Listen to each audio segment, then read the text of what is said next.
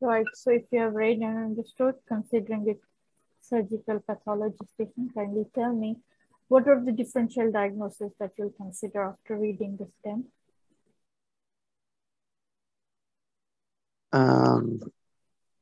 Ma'am, it can be any infective or inflammation disease of the heart, such as rheumatic heart disease or infective endocarditis.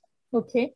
What is the cardinal symptom here that points you to think that it is infective endocarditis? Ma'am, shortness of breath. No, fever. Along with fever. Fever.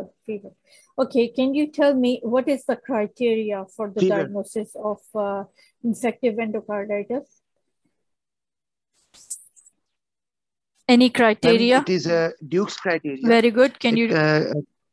Yes, ma'am. It's called Duke's criteria. It consists of any two major criteria or any one minor or one major and three minor criteria.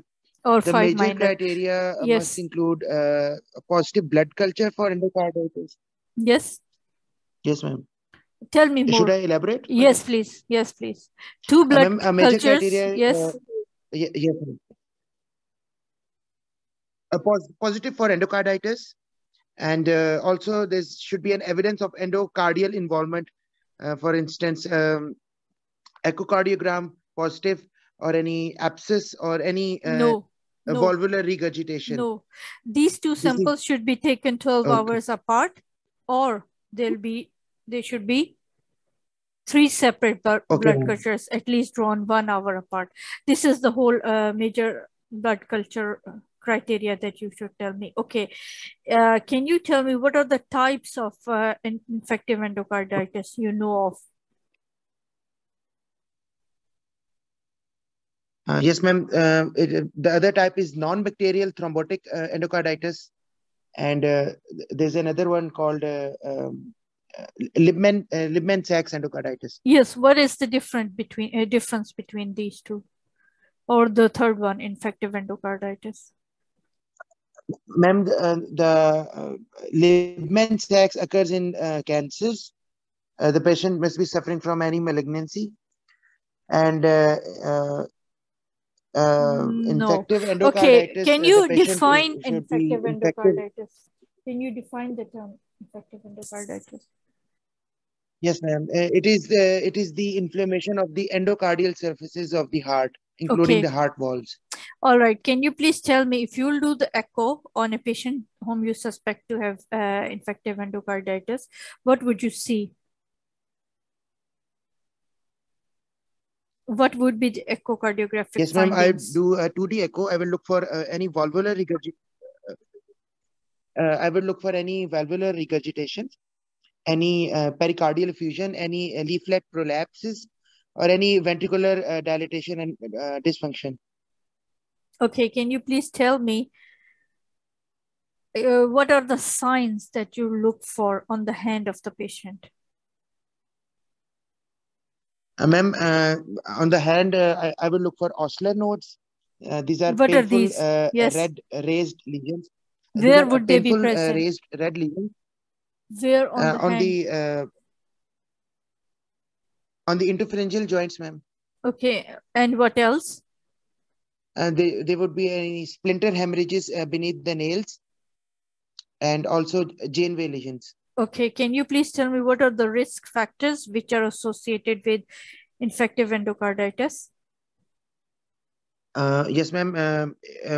It can be any valve replacement surgery done, any hypertrophic obstructive cardiomyopathy previously in the patient, any congenital heart diseases, for example, ventricular septal defect or ASD, and any other source of infection, for instance, rheumatic heart disease. Yes, if you don't get to manage this patient on time, what are the complications that can occur?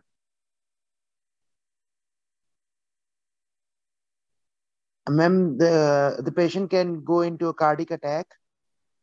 He can have inflammation of the whole heart. For instance, he can have pericarditis. He can have any arrhythmias, and non-cardiac, he would have any cerebral vascular accident, stroke. He can also have any mesenteric infarction, All right. or any he can also damage his kidneys. What are renal, the management options that can be offered to the patient then?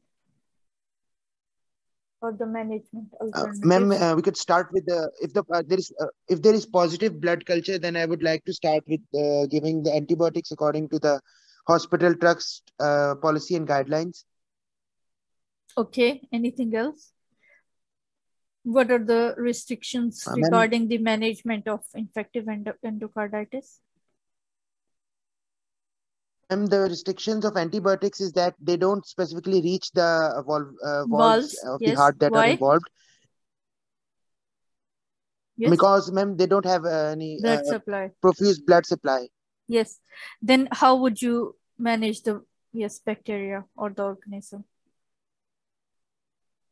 You have to explain that. Okay. Ma'am, I will consider for any valvular replacement. That is the last resort. Yes. Okay. Can you please tell me, once you're monitoring the patient, you're giving medications, you're managing, what are the tests, blood tests that you'll in particularly do as part of your monitoring process? Ma'am, apart from the normal blood test, I would also look for any ESR and raised CRP. ESR level and C-reactive protein. Okay. Which organisms are most commonly involved in the process of infective endocarditis? It is usually caused by viridient streptococci or coagulase negative Staphylococcus aureus. How is it different? If it is native valve or if it is prosthetic valve? How the organism is different? Ma'am, in prosthetic valves, Streptococcus epidermidis is common. Yes. Not sure. And in native valve, coagulase negative Staph aureus is common. Okay. If you want to do a valve replacement as a last resort to help the patient, how would you do that? What would you consider? Ma'am, there are many types of valves that can be used. For instance, mechanical valve and a tissue valve. Yes. How will you make the decision for the patient? The patient is young lady. How would you decide what to do? Which valve or what management to offer? What happens? Ma'am, if the patient is young, I would opt for a mechanical valve because it has good durability and low rate of reoperation. But what else would you consider, like the patient's age, patient's occupation? Ma'am, bleeding risk, and also is she on any blood thinners or not? Yes. Does she need to take it further? Yes. And maybe patient's health as well, because if it's a woman, she can be even pregnant, you know. So you have to decide, you have to think of many things before you decide if you'll go for the surgery or you'll wait, and if you'll wait for how long. Because then yes, can you tell me the grades? How would you determine? What is sorry, what grades? Yes, the grades. How would you determine? Because patient is having shortness of breath, how would you determine which grade is patient has? Ma'am, sorry, I don't know. Yes, you have to read this more, you know. There were little deficiencies. Yes, once you'll read next time, so hopefully it will be better, definitely. There is your question.